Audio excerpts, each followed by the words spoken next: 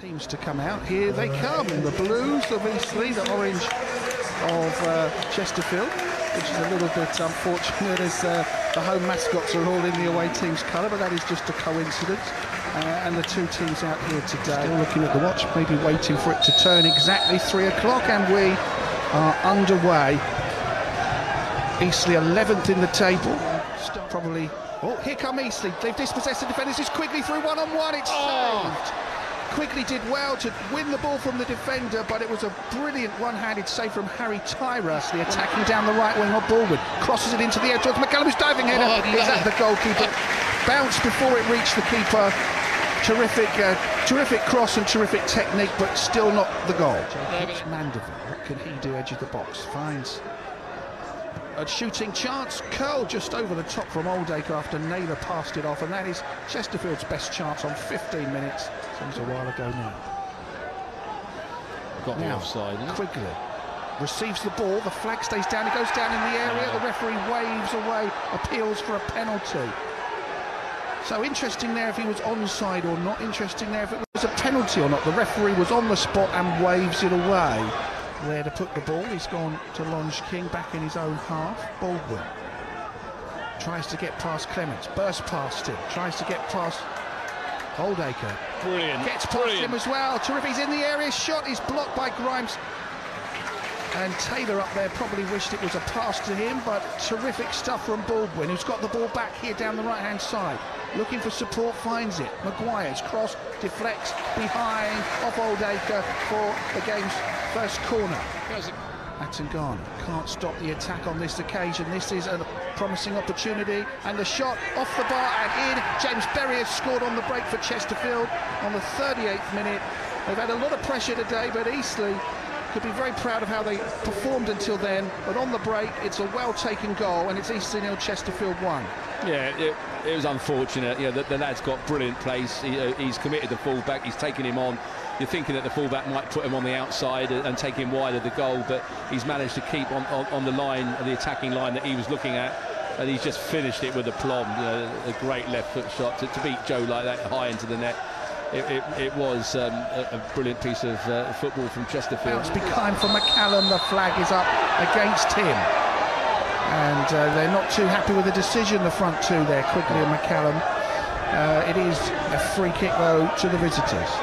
Yeah, I must admit, from our angle up here, it looked extremely tight. You know, I didn't even think that he was going to... Oh, now he's going to book McCallum for something McCallum said to the linesman. You know, they get frustrated when you get a poor decision like that. You know, from my position up here, I didn't think it was offside. But, Tuesday, that's an unfortunate midweek journey, Alex. Yeah, in fact, the team are flying up and staying overnight, but it's not a great fixture to have midweek. If people fail to see that, you know, the expenses that's going to cost. McCallum is off. A second yellow for a foul on Tom Naylor. The caution for dissent coming back to punish him, because that is a caution for a foul. McCallum is off. That is so unfortunate.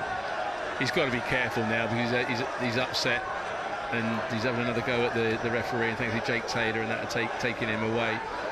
But that's the risk you run. You know, if you get booked for dissent or saying something to the lines, but look, he's having another go. Come on, Paul, you're a professional. You know, it's now we're down to 10 men, one down. It is we are right up against it now. You know, the main man in the National League, the leading goal scorer, is off. Isn't always the best thing. That's a great ball from Shackelford to Naylor. Terrific stuff. Saved at the near post by Joe McDonnell. I don't know if that was a cross or a shot, but a great move from Chesterfield, and good keeping from McDonnell. Corner ball. Joe got his angles right at the near post, and you know, he's managed to smother the ball out for a corner kick. But you know, Tyrone Williams goes long. Langston wins the header. Taylor heads it down, but only straight back to Chesterfield.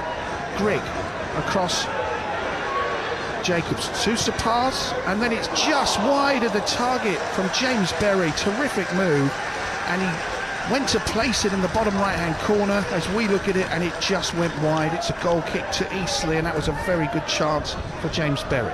It was, but to be fair, Joe had his angles right again, and that's why it went past the post, because he hit it on target. Joe would have saved it, you know. So again, good goalkeeping from Joe. But in front of his own supporters, Liam Mandeville takes the corner short, back to Bailey Clements, back to Mandeville. He's going to cross it in the area to the back post. He goes towards Grimes, heads it down. Keeper bats it away, but he's gone past him, and Grimes had a present there. Somehow the keeper didn't deal with it, but he's put it over from an angle. This is a massive step forward. This could be a turning point, but they've got to try and see the game out. They don't want to let in some more goals for a demoralising finish. This is 17 who takes a shot. Oh, just wide from the substitute Armando Dobra, who has looked at. Rutherford puts the pressure on, back to Oldacre. Would he take his chance from distance? Urged to shoot by the away fans, not doing it. This is good play for Chesterfield. They've worked an attack, they found the second goal. Naylor found Mandeville, who lashed it into the back of the net, and it's going to be an away win today for all Eastleigh's hard work. Eastleigh 0, Chesterfield 2. Yeah, we've been chasing the ball. That was a bit of a lack in concentration. It was a little bit of tired legs. Yeah, they've allowed us to pick us off. The reverse ball inside the fullback was absolutely superb. Again, we never went and closed the ball, and the lads managed to pick the far corner. They were scoring, so I can only see the positives out of this performance. I can't see any negatives. 2-0, the score for Chesterfield, whose supporters now make the sort of noise you would expect. Here they are going for a third goal. Eastleigh have got to be careful. This doesn't have a bigger scoreline to it. It has.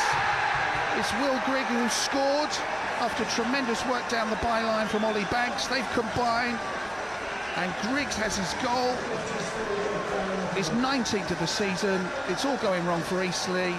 Eastleigh 0, Chesterfield 3. Again, it's sad, but it's predictable, you know, that we've gone with 2 up front now because we wanted to get something back. In my opinion, that was the right thing to do. Like I said, why let the game fizzle out at 1-0 when you can actually try and get something out of the game?